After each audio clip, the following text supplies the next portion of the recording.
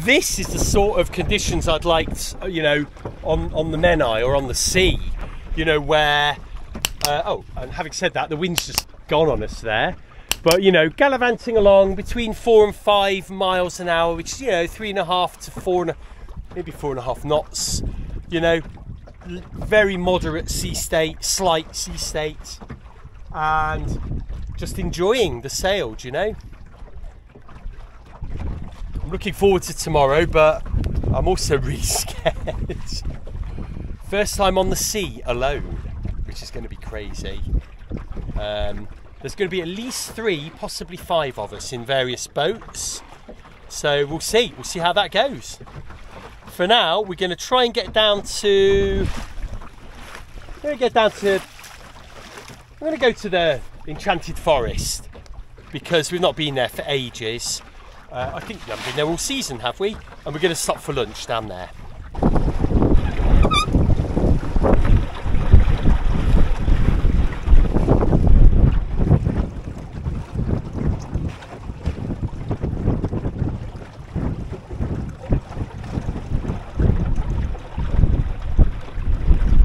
We've already passed the red house.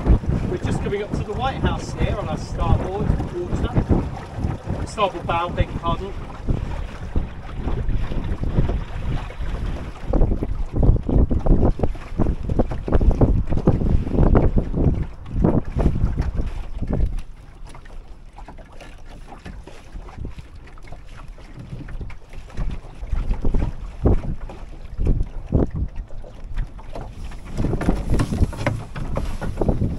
I think what we'll do is tack now.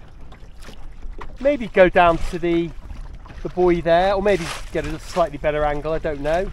And then I might set the autopilot up, and then we'll try and get the anchor ready whilst we're on the go. That'd be quite exciting. So here goes. Let's go. Give us some welly.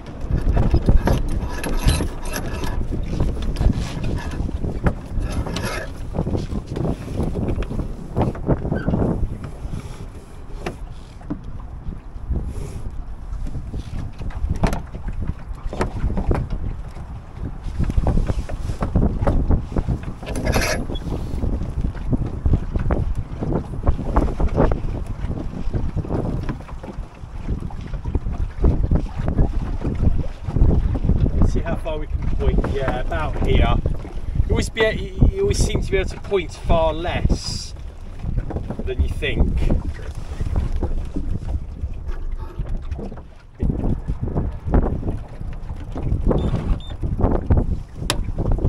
There we go. Now I've set the sail a little less than what I probably would normally, but there we go. We're autopiloting now. So we'll just sit here and let the boat work itself out. We've just readied the Bruce anchor actually. A little gust. The wind is coming from all over the place though, so it doesn't really know where it's coming from at the moment. But here we go. Here's a little gust. There we go.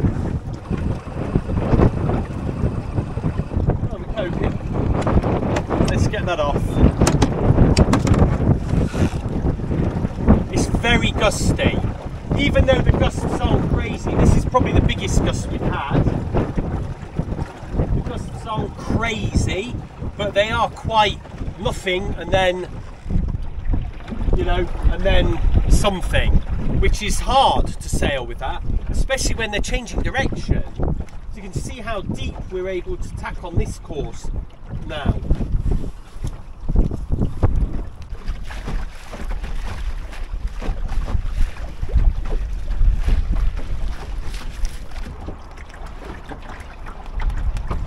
Pirates Cove, that's where we were anchored last week, talking to the cows. The cows and the sheep are all sat under the trees up in the shade up there, if you can just make that out.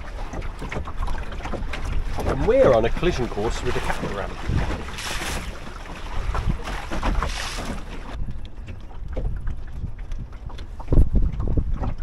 Oh yeah.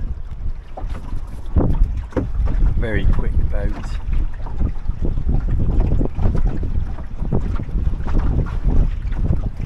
They're so fast, those catamarans, aren't they? They're crazy.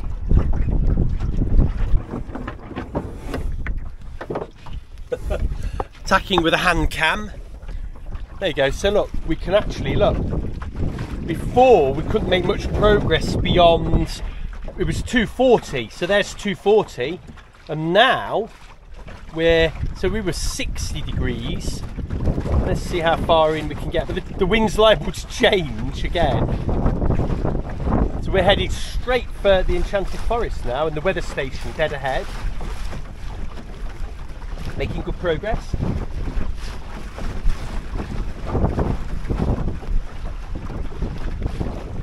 Wind's gone back to 240, so we're sailing back on bearing 240, just back to where it was. We just over my shoulder there is where we want to be, where all those blue sails are. Just past there, there's a white lugger, and we're going to try and anchor around there somewhere. So we're going to sort of tack, and then we're going to reach our way in there. So I felled the jib, and look how much higher we can point. Look at that. We're aiming. We couldn't hope to aim for that boat there, but now we are. We can go further. Look at this. You don't lose much on speed either.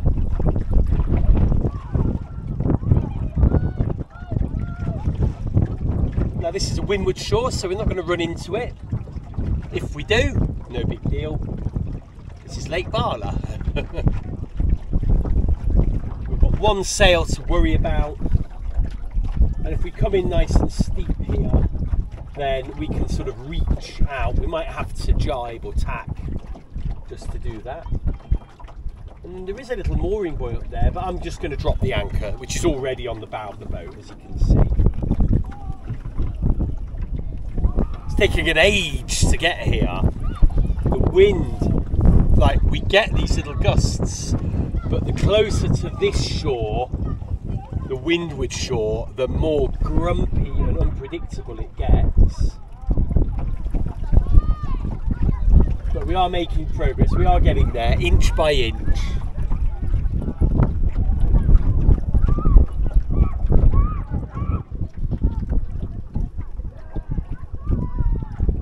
And we'll have a nice little break, be nice. Get the sunshade up.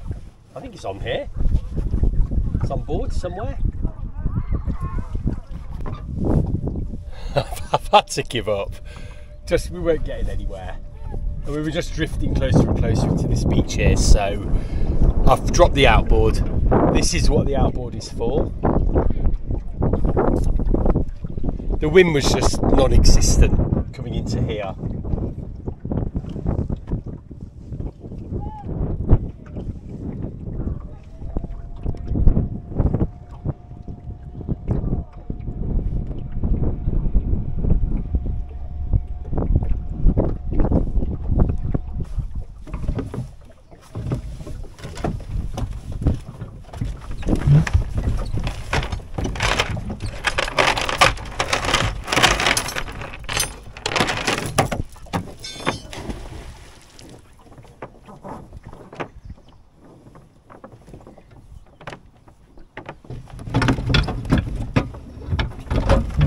We've actually hit the shore here.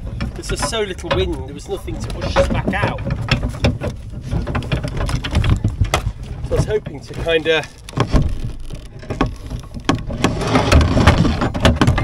hoping to just drift out. We should just drift out on the anchor here.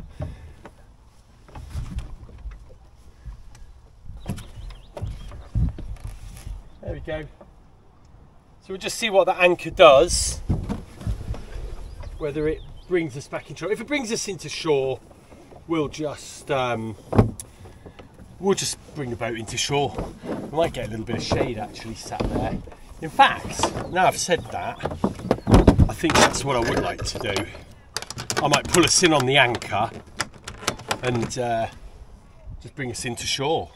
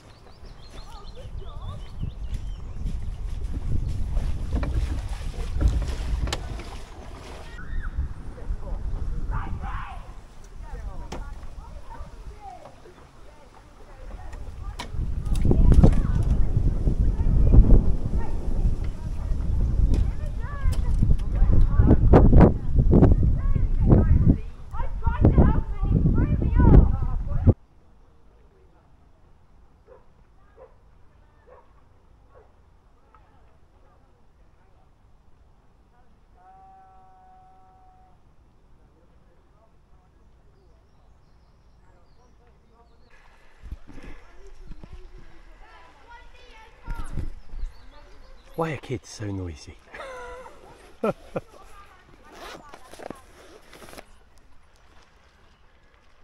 Oh, it's nice having a bit of shade, to be frank. It's lovely, isn't it? Look, Enchanted forest. I love this place. My little girl loves it, and it was one of the first sort of places I adventured to on Mockindee when I was learning to sail. So yeah, it was like a real find, this was. It's very peaceful when there's no kids about.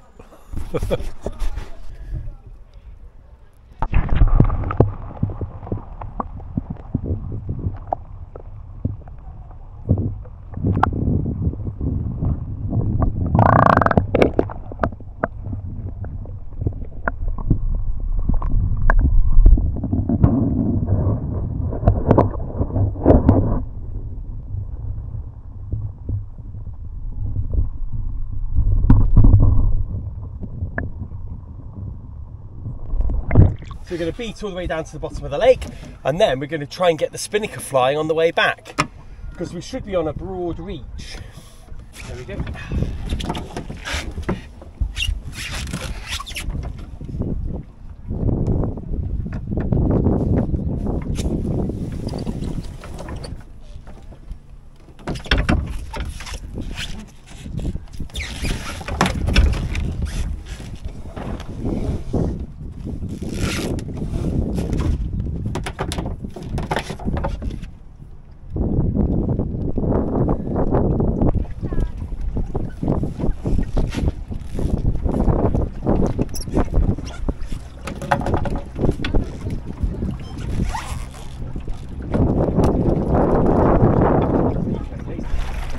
Laser Picos, getting the kids on the water. We're in amongst the fleet at the moment, but we're going to go head down the lake a little bit. Just keep our eyes open, because these kids ain't looking where they're going at the moment.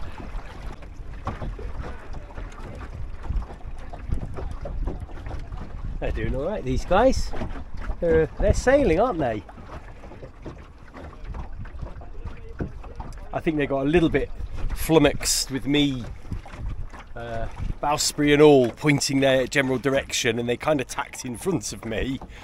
And I think they didn't quite know what to do, but they did the right thing. They just let the boat stop. Oh, the lake is glistening. Oh, it's so beautiful. I hope this bodes well for, you know, my trip tomorrow on the Menai.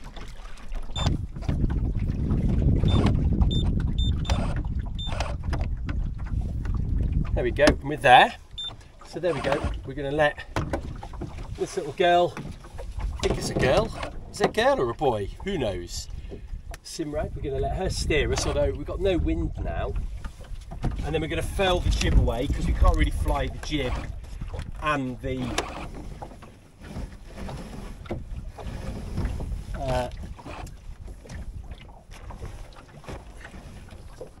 Spinnaker together.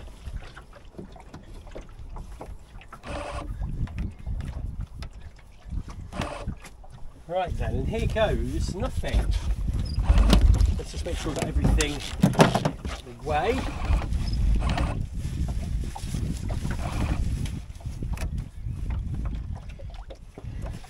Then really, it should be a case of slipping on this.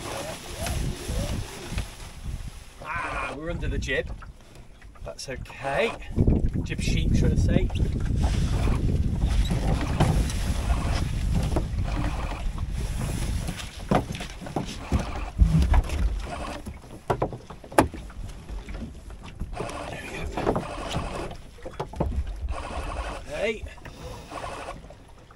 There we go, we're up.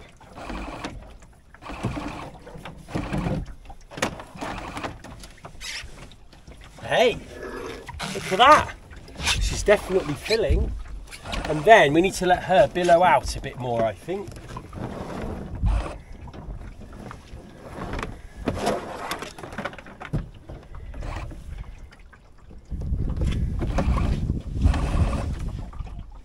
And there we go. here's the jib sheet. We only have one because we're using it asymmetry. The jib, the Spinnaker. And there she is, flying.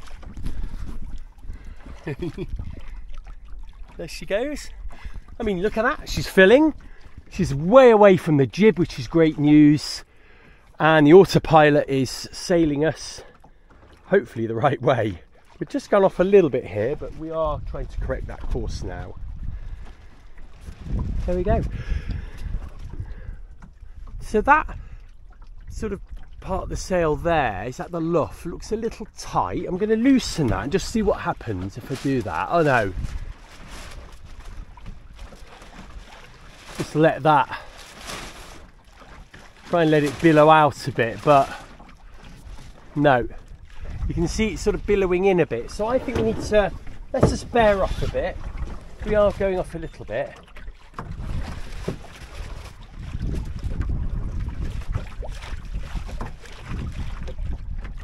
I'm also going to let the main out a tickle more. So there's the gust we've just been waiting for, and you can see the sails reacting. I'm just going to try and change our course a little bit more. Going, yes, you know, we've got to go. I think really we need to be like this. We've just got to be careful of this windward shore here. This is really where we need it, sort of like that. But I was thinking with the wind coming a little bit sort of on our, basically our starboard quarter, literally behind where we're sitting now, that would be perfect for this sail. So I've just been playing with the sail, and to stop that luffing and to make the sail make all sense, I actually pulled the line down. Do you see, the more I let the sail out, the more it luffs. So if I pull it in, look, it luffs less. If I put it in like that, it's in the wrong shape, but it actually works quite well. So you can see it needs to be pulled down at the front. So I'm just going to show you that now quick. So if we grab that line, there you go, look at that. And that's pulled down. And this is where the cleats would be, here. That would be perfect, although still pushing in at the top there a little, isn't it? But maybe it needs more. Yeah, look at that, there you go. Oh wow, that's really, I can hardly hold that. Wow.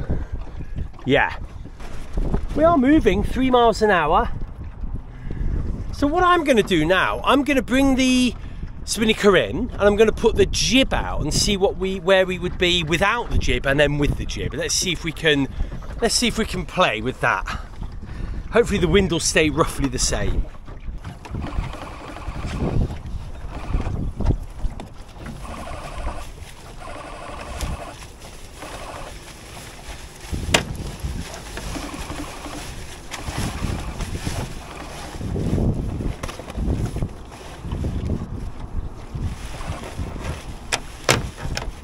Good old internet. So I've actually just adjusted the Simrad. You can adjust two things on it. The first thing is the sea state. So if the sea state, I didn't really look into it, but if the sea state is rough or smooth, you can adjust this so it knows. The other thing you can do is adjust the sensitivity of it. And the sensitivity was a little bit high, so I've knocked it down 2 points. And hopefully that will keep us sort of on course a little bit more. What was happening was we were going on and off, and that's because it's not sensitive enough. So we'll see how that works. If it doesn't work, we'll knock it down a bit more, or maybe we needed to knock it up a bit, make it more sensitive. I don't know. I think I got it the right way around, but there we go. We'll see how it goes. One thing I've really learned about sailing is not to do things in a rush. I mean, you know, and that's serious. You know, it's when you're rushing to get home, if that's when you make a mistake. And also, it really takes the enjoyment out of sailing when you've got to be somewhere for a certain time, and I hate it. And, you know, and getting the boat on the trailer, and you really want to get off, and things like that. So that's why I've come tonight. I could have come and got the boat really early tomorrow morning, but I would still have been a struggle to get the boat. I probably would have not got up, you know, and I would have been in a bit of a rush. I'd have forgot stuff. And this way's better. And actually, we got a sail today as well, which is great. You know, I wouldn't have got a sail in on the Friday otherwise. Yeah, this isn't working. We're going to get these sails in. We're going to motor back, I think.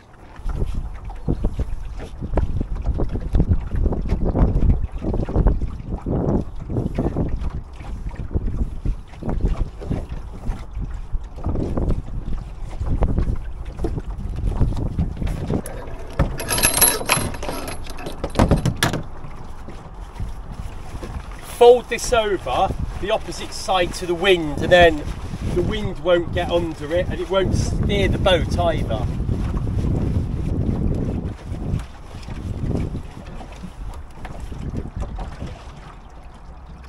So the way we fill this sail is, or where's my little red?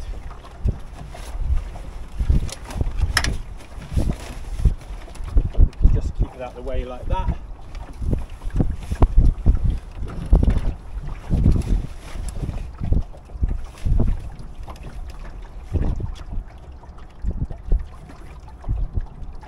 Go. Wayfarer out up there. Don't know who that is.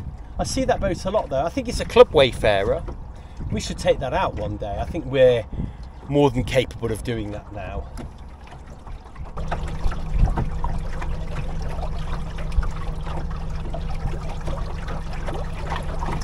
That red sail we saw is up ahead, right by the club. Oh wow, and I just saw a fish jump out the water, right in line with the club. I don't know if that will be picked up on camera, but that was crazy.